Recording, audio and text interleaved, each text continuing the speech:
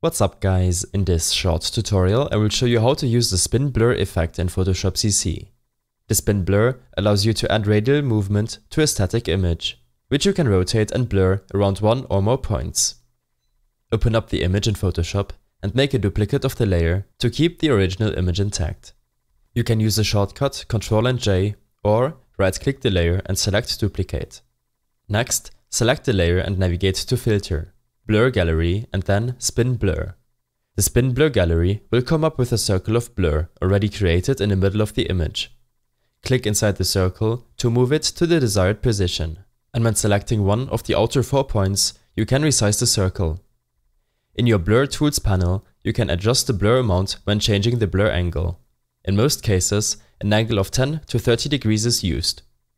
Next, I suggest you to play around with the noise effects, which can add more realism to the image. To add another blur, simply click anywhere on the image and redo the changes. When you're done, select OK and the effects will apply to the selected layer.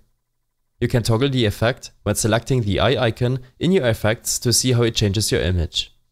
If you wish to learn more about Photoshop, then check out my tutorial playlist linked below.